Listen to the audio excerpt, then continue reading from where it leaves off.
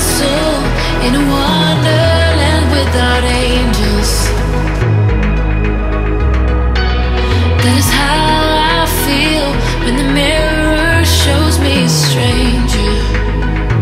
Yeah. And I know they're just fragments of a world where your absence all I get to see. Take me back to the planet where you and I are still meant to be.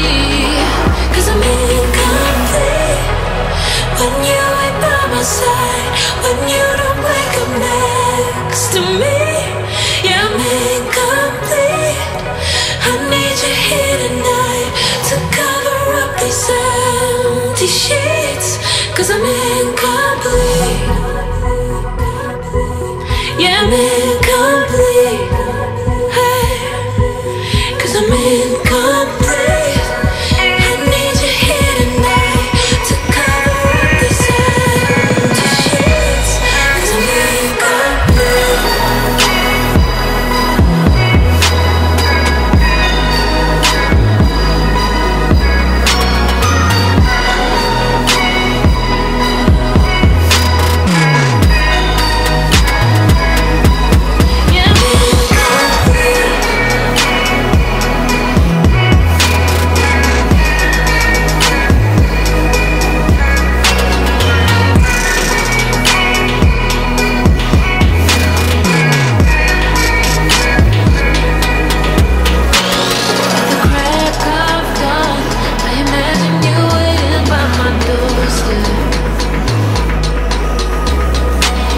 But it won't be long before I realize it's a picture in my head, in my head. And I know they're just fragments of a world where your absence all I get to see. Take me back to the planet where you and I are still meant to be. 'Cause I'm incomplete when you ain't by my side, when you don't wake up next to me. Yeah, I'm incomplete. I need you here tonight to cover up these empty sheets. 'Cause I'm incomplete.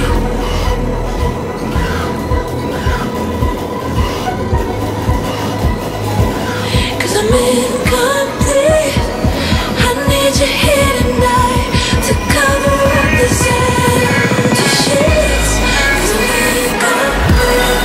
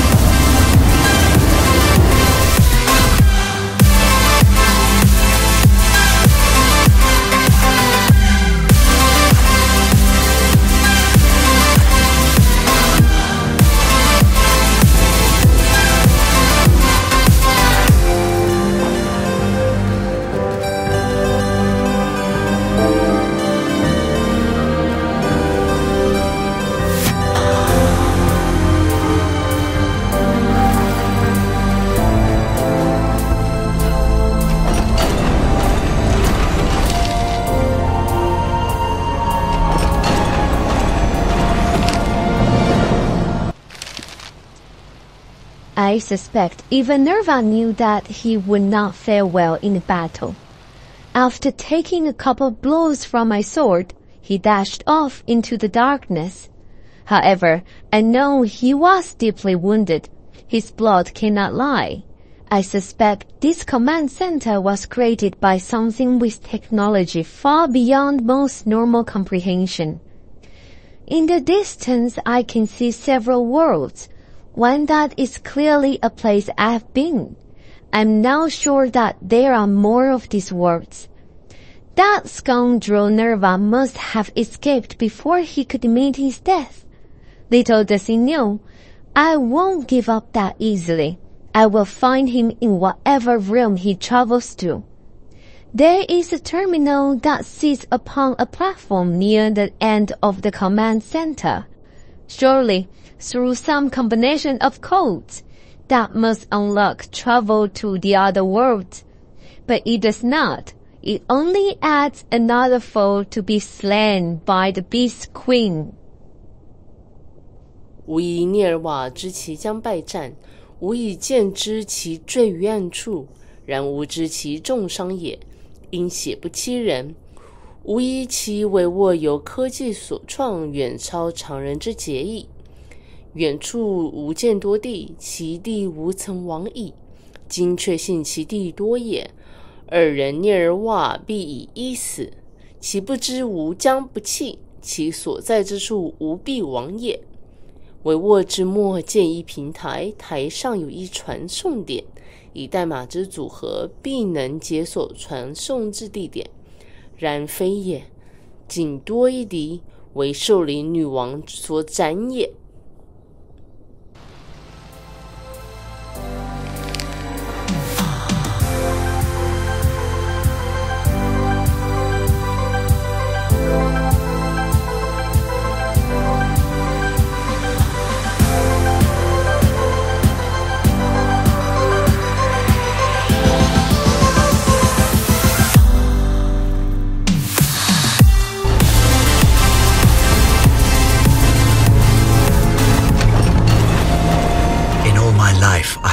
Seen so magnificent a sight. Mr. Nerva may be bemoaning the loss of his men, but I would sacrifice them 1,000 times over to witness such majesty. I have never seen a night sky so beautiful. Somehow, this place looks down upon the world from on high, as though it stands upon the peak of Olympus itself. And my word, the exquisite metal this place is made out of, not to mention that bizarre creature. It reminds me of the material that lines the obelisks, yet somehow more alive.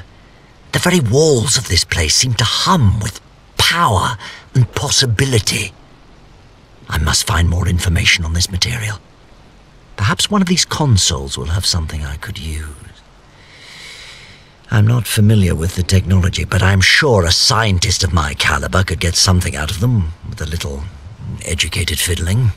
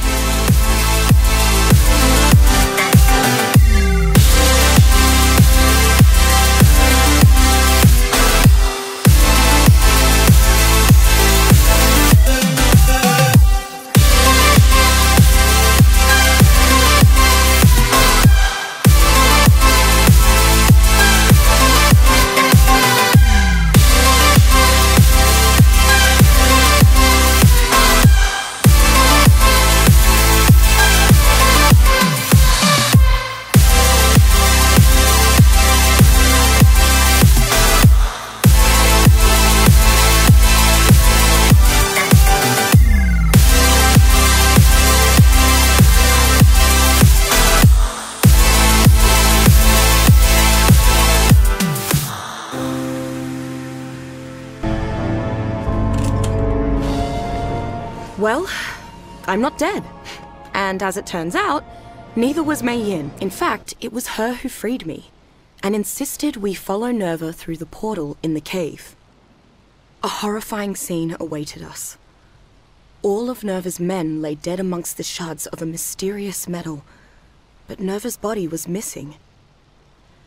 Forgetting my present company, I suggested a peaceful approach if we encountered him, That earned me one hell of a knockout punch. When I came to, I searched the whole station, but the only signs of MeiYin and Nerva were a few ounces of dried blood.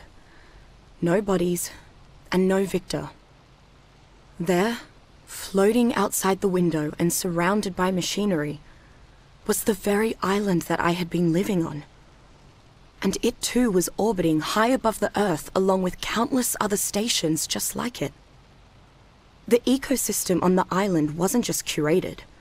It was completely artificial from the ground up. What in the hell is all of this? Why would anyone construct it, and how could they have possibly kept it hidden from the world? I don't have the answers to any of these questions, or the dozens of others that keep popping into my head, but somehow, I mean to find out. Somehow, I'll find the truth.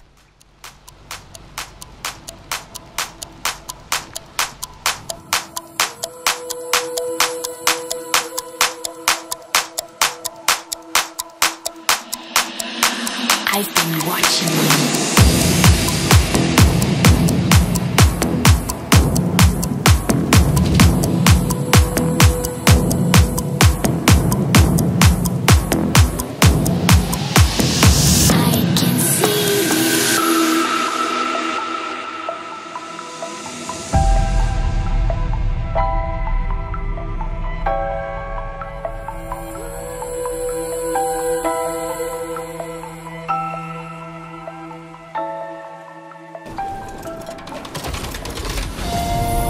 Hello.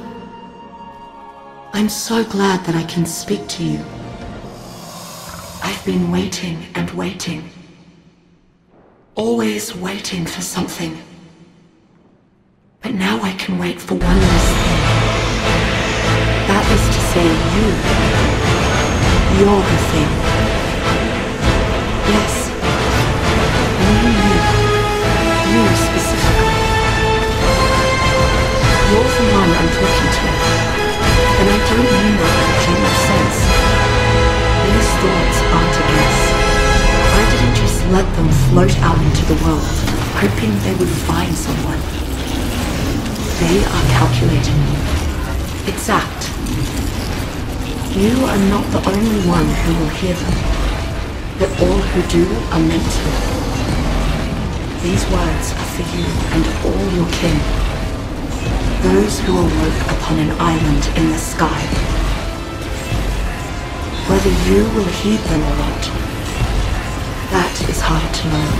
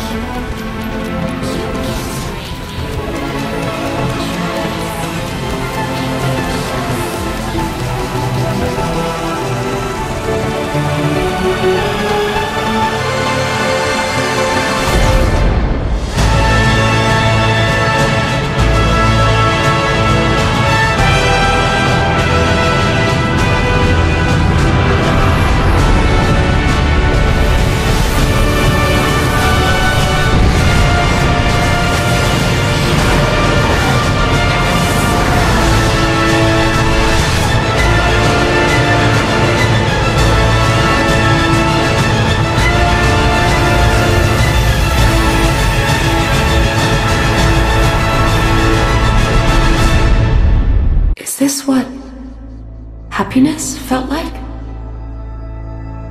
Love? No. This is more like pride. Yes, that's it. I'm proud of you, Survivor. You've accomplished what few have. You've ascended.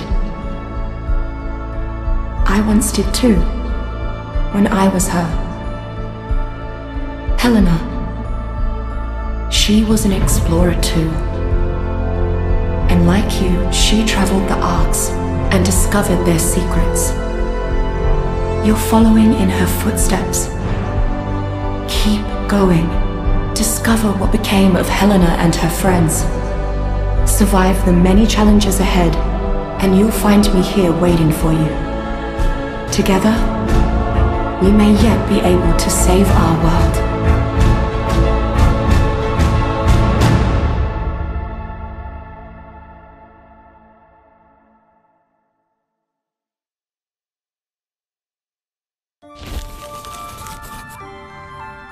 So there I was, whizzing through the sky, when this sparkly lady flies right up alongside me, and she tells me, "Bob, you're the greatest guy ever. You have to stay alive so you can save everyone." How were you supposed to save a whole world all by yourself? Well, now, I did have a little help from my friends. Little Miss Professor here, and the doc there. But maybe that's a story for another time. I mean, you gotta have some chores to get back to, right? I already did them, I swear! Great. Guess I'll just, keep retelling these true tales about Bob's amazing adventures. Yeah!